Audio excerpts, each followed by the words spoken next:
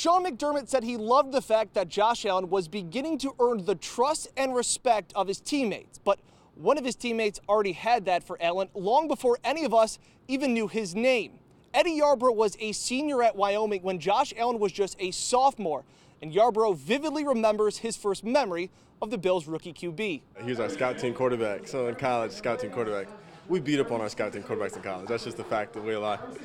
And our D-line coach, Josh was on our scout team, threw a couple whizzed, like whistled and like, boom, hit the back of the end zone. And our D-line coach was like, hey, D-line, bring it up. He's like, I think this guy's going to be a guy in a couple of years. Let's take care of this one. No, let's just stay away from him. So ever since then, hey, Coach Cooper called it, and it came to fruition. I had a very strong feeling that he was going to be just fine. He definitely makes plays and throws it. We're just like, I've seen 7 people that can't whiz a ball and put that much mustard on it and fit it in there, and Josh just has that cannon.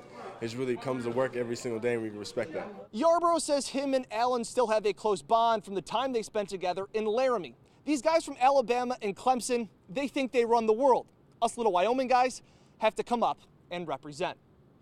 With the Bills Report from Orchard Park, I'm Dan Fates.